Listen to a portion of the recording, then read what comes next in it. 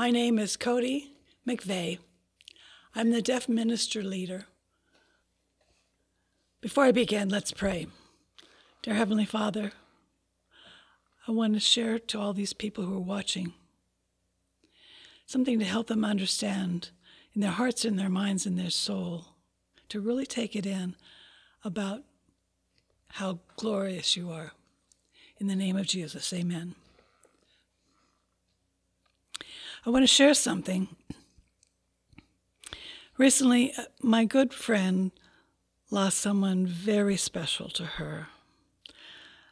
And it's somewhat difficult for me to comfort her because sometimes I don't know how to comfort myself if I was in her place.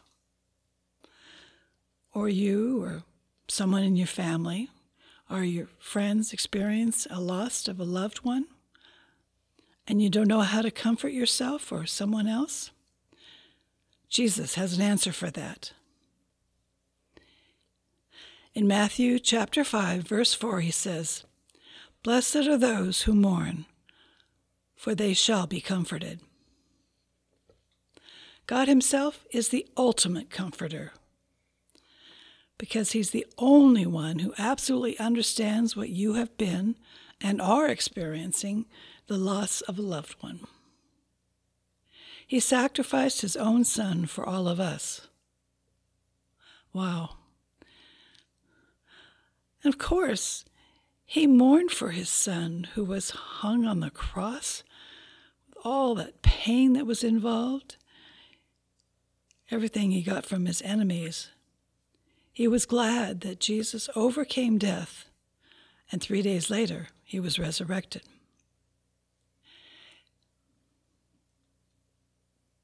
In 2 Corinthians chapter 1, verse 3 and 4, it says, "Blessed be God and the Father of our Lord Jesus Christ, the Father of mercies, the God of all comfort, who comforts us in our affliction, so that we may be able to comfort those who are in any affliction, any hurt, with the comfort with which we ourselves are comforted by God."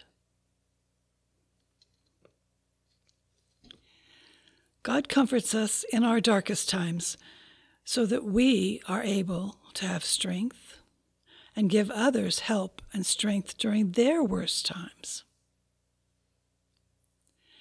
We look up to God as an example on how to provide comfort and love during those times of sorrow.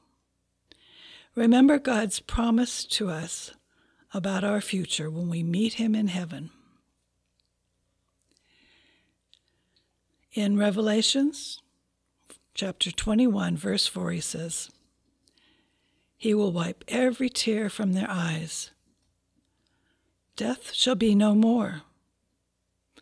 Neither shall be mourning, nor crying, nor pain any more, for the former things have passed away." It's okay if you don't know how to comfort yourself or other person.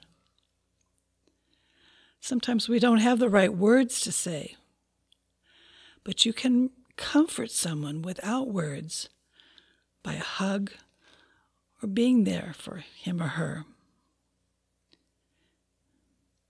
And remember, God is the only one who can give you the ultimate peace and healing. In John chapter 14, verse 27, it says, "Peace I leave you with you. Peace I give to you, not as the world gives do I give. Let not your hearts be troubled, neither let them be afraid."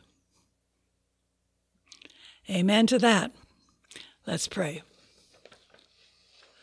Father, thank you for all the peace, the healing that you've given to us, the comfort you give to us through all of our problems, our sorrows, our pains, anything that we experience. We know that you're giving us the strength and the comfort that we need, and then we can comfort other people.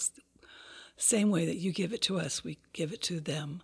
so we can copy your actions. We know what they need because we look at your actions and we help them to be connected to you and have a relationship with you.